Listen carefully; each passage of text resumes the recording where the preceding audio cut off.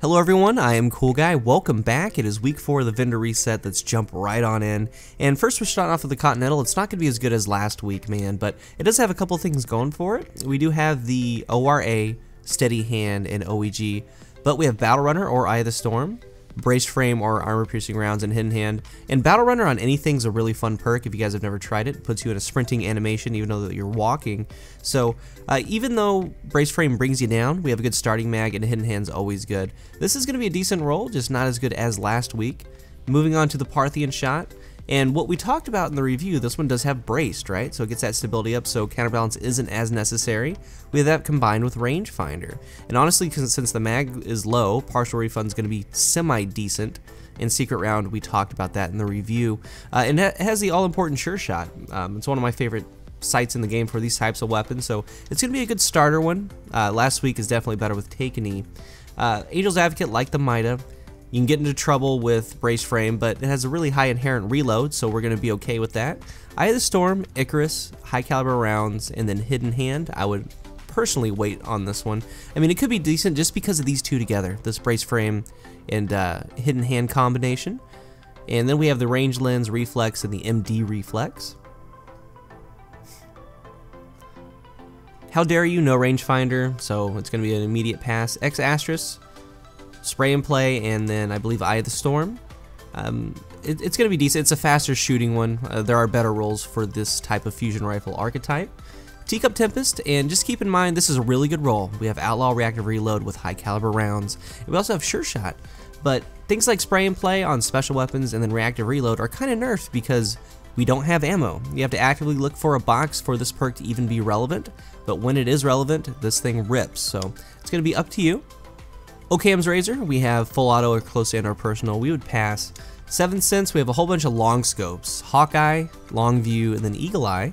Grenadier or Mulligan, skip rounds or small bore, and then Takenee. So Takenee is going to have that inherent snapshot. We kind of went over Takenee last week in the review, so keep that in mind, but we just have really long scopes. We would pass. Bonekrusher is probably the highlight of the Vanguard this week. We have CQB, Ballistic, Smooth, and Soft. So PvE and PvP, we have Feeding Frenzy and Spray and Play, more so for PvE because of ammo, right, and PvP. We have Brace Frame or Rifled Barrel, and then Counterbalance, so I would definitely go with Rifled. Brace Frame kind of gets you in trouble. It's a 3-bullet kill in PvP, and it's going to be decent in PvE. I really like it in PvE, actually, so I would pick this up if you don't have this archetype yet. Then finally, Disassembly Required, and I really like it this week because we have Aggressive Launch paired with Heavy Payload to get that blast radius way up with decent starting base velocity. There's also Smart Drift Control or Hard Launch, but Spray and Play is going to pair nicely with the Heavy Payload and Grenades and Horseshoe. It's going to be up to you. It's a decent rocket launcher. Moving on to Dead Orbit, and probably the vendor of the week in my opinion, and first starting off, he has some really nice boots for the Hunter. Real quick, but the Extremophile, right? And actually, I went ahead and picked this up because I'm going to be using it this week. The comparison between this and the Continental I mean, they're the same gun. They really are. They have the same exact aim assistance. One has more range, one has less stability. So that's really the key factor. I mean, aside from the recoil direction, which one is 47 and one is 48. So they are the same exact gun. But this week, we are trading out the Rodeo for high caliber rounds. Both of them have perfect balance and counterbalance. This is your trade-off. We have the Reflex, the Quick Draw, and the OEG. Different flavor, different things. High caliber rounds do work, so I do recommend picking up the Extremophile this week. Keystone, High Impact Scout Rifle. We have high caliber rounds, small bore, unflinching, and hidden hand. Gonna be a decent PvE. Again, I just can't get over the stability of the Keystone, but high calibers mixed with unflinching and hidden hand is gonna be decent. Focus Lens Reflex, MD Reflex. Rolls to come, we have Eye of the Storm and knee pads, not so much. Last Ditch, we don't really have any good perks in the middle. We have Hammer Forge, Close and or Personal, Final Round.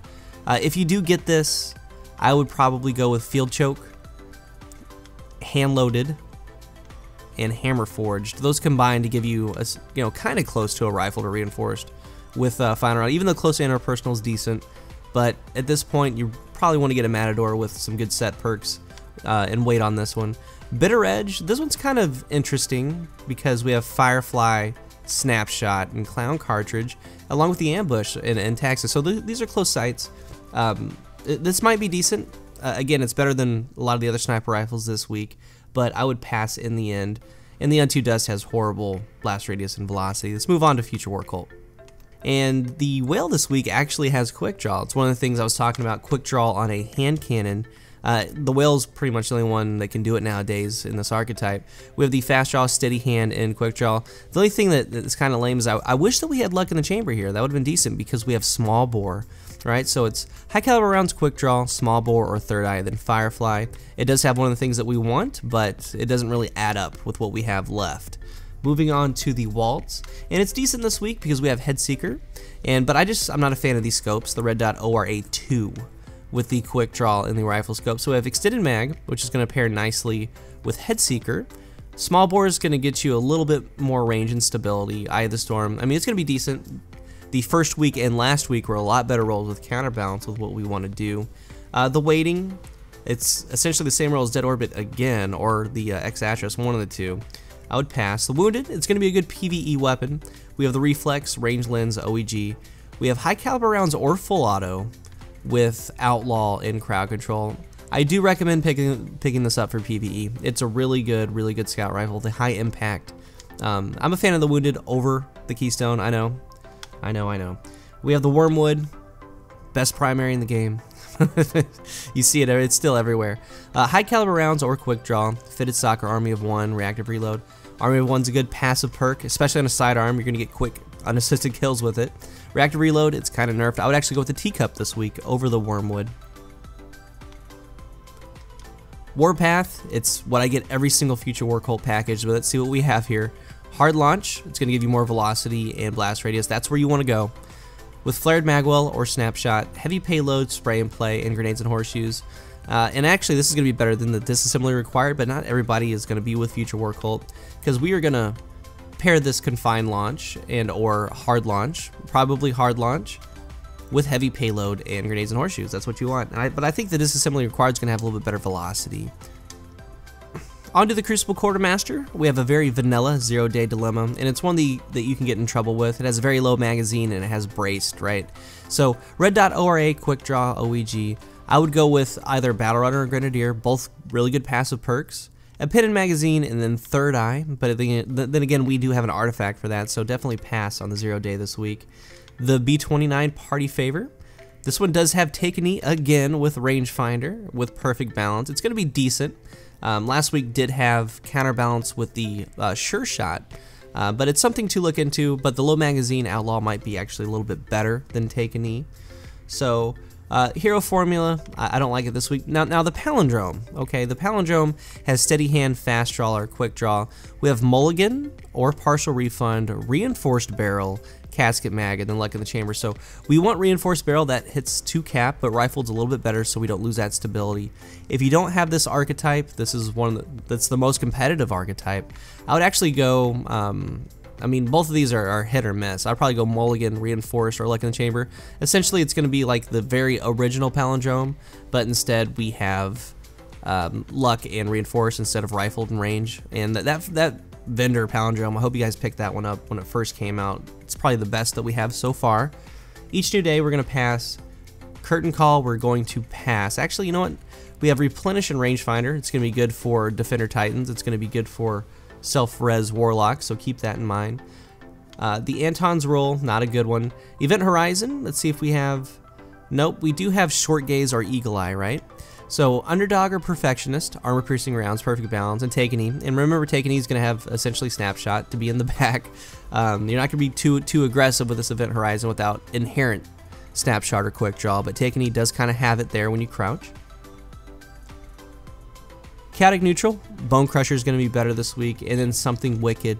Vacuum, Danger Close, Quick Draw, Javelin, and Grenades and Horseshoes. Well, you know what? The Rockets are pretty good this week. Now I'm thinking about it. Aggressive Launch, we've already maxed out our blast radius, so I mean, yeah, I would probably go Aggressive Launch, Javelin. It's going to be a nice rocket launcher with a Vacuum and Grenades and Horseshoes for PvE and PvP. And then at last we have New Monarchy, and there's only one weapon really to consider, but 150 marks is a lot, guys, so that's why we don't really go too in depth on kind of rolls, because this is kind of an roll. We have Persistence and in perfect balance. The weeks 1 and 2 are a lot better than this.